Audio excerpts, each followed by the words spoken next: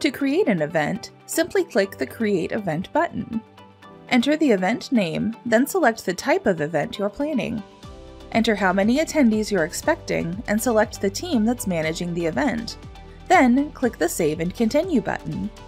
Next, choose whether this event is in-person, virtual, or hybrid. For in-person and hybrid events, enter the venue name and address.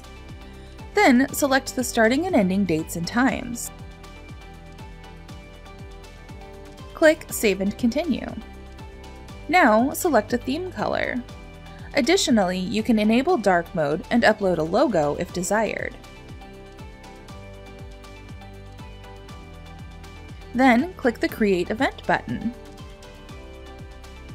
Once you've created your event, you'll see the brand new dashboard where you can start configuring your registration, event app, on-site, lead retrieval, and live display. You can also view some high-level metrics such as number of registrations, net sales, active users, engagements, check-ins, and leads scanned.